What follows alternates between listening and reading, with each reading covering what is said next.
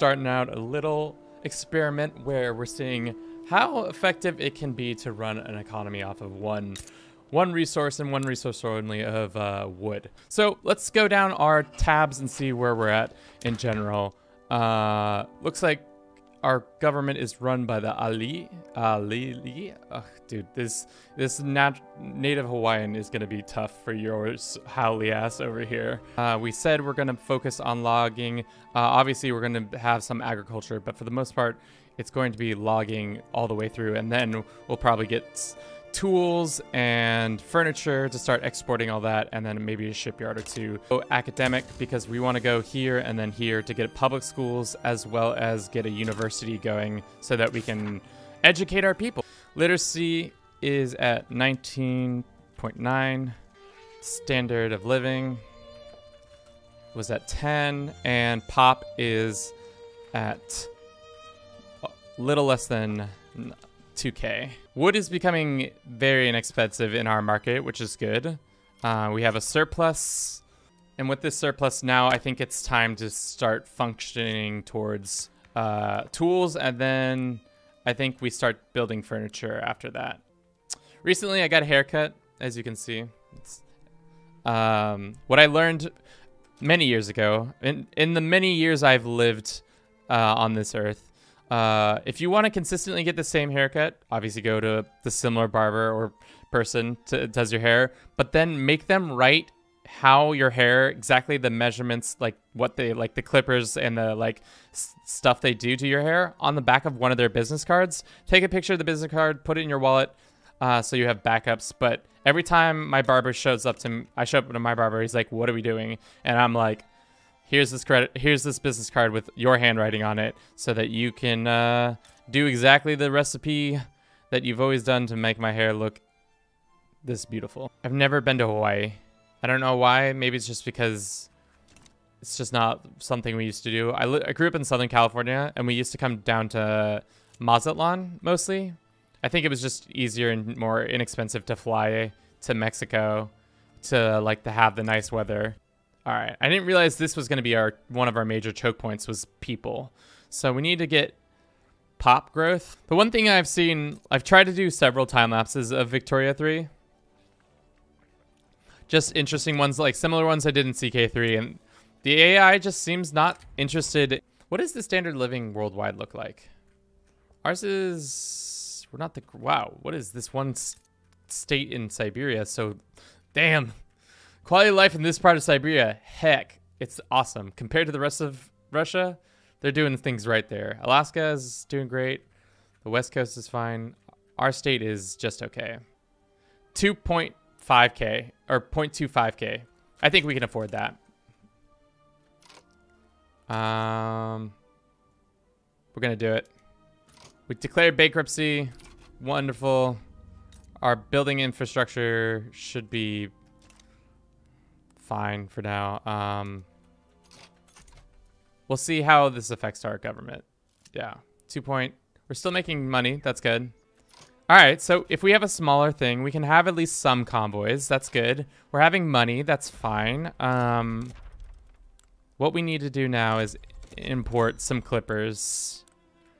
Is our relationship still good with all these people, or bad? Oh man, all of our relationship has been like turned back to neutral.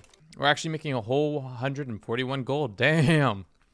Stonks, boys, stonks. I wish you could not downsize, but like, you know, just like turn off buildings for a little bit. Just be like, hey, we have some vacancies today. I don't know. Maybe that's crazy to say. I want vacancies for a little bit. Our major trade partner, currently in rebellion. What are we doing that for, major trade partner? I need you not to do that. That'd be great. Well, actually, the new guys, do they like us better? How does radical Great Britain feel about us? Neutral. Well, that's good, I guess. I don't know if we can Micronesia over here. What are the other little colonizable? Fiji. We could just become a menace to the Pacific. Our literacy started about 19.9%, and now we're at 42%. Standard of living was 10, gone up to 16. Pop was 192K, and GDP was about like 125. So far we are actually being successful. I'm too dumb to find out how this game works. The thing is, it's not too dumb. It's just there's a lot of cool tips everywhere, and you're just kind of like, it's a lot of information you're being thrown at, but with time, I think you can get it. Like, if you can play CK3, you can play this game. If you can play EU4, you can play this game. If you play Hoi, you can play this game. It's just more economics and stuff like that. Hello. Excuse me, Great Britain? You trying to do a trade agreement with me? What does a trade agreement do? It just means that we get more our bureaucracy back. Hell yeah. There goes our economy, though. At least the guys cutting trees are happy. Yeah, got to keep those boys happy. We don't have an economy unless those boys stay happy. I would declare an interest in this area and then get the Netherlands, Belgium, France, and we would trade. The hardwood in their markets wouldn't even know how to deal with it. We'd be the richest wood makers in the world. We're starting to lose a lot more money, but as soon as this passes, we should be able to actually cover this cash deficiency. Lord, have mercy upon my soul. Taxpayers, please pay your taxes so the government doesn't default again. No, I don't think a content creator has done a Finnish campaign. The landowners are going to be pissed, but I don't care. No, there's no way for pops to immigrate bearing the random culture mass migrations. You should become subject of a great power. Then you could be a flood of new people. Dog. I would love to do that, but that would destroy our whole economy of building up on just using wood as our main expenditure or our main export. You guys ever play RimWorld where you play in like a hostile area, like a super desert or like Arctic tundra, where you have to be like super, obviously we're not being like so precise with all of our resources, but like obviously I just changed that one thing and now it's thrown all our economy into like a tizzy a little bit. Having interests be tied up with trade is just, I think that's kind of the other thing that I wasn't expecting to be such a bottleneck for us. The fact that we can't just like be trading with other people because we're not strong enough prestige-wise seems silly. But I think going forward from this little challenge we did today, I have a better understanding of how to really work on my economy, what resources are really important. I think before this, I didn't really understand how important a standard of living and stuff like that. Navy is better for power production than a army. Is it really? I guess that makes sense because Britannia rules the waves. Let's see. We'll do a comparison after this. Oh my god, I'm an idiot. If I just had a ships, we could have declared interests this whole time. Well, Kevin, sometimes you gotta eat your own words. So this whole time, all we needed to do was build a navy. But could we have afforded to build a navy? That's the thing I don't know. At least we got people coming in. We got the hat.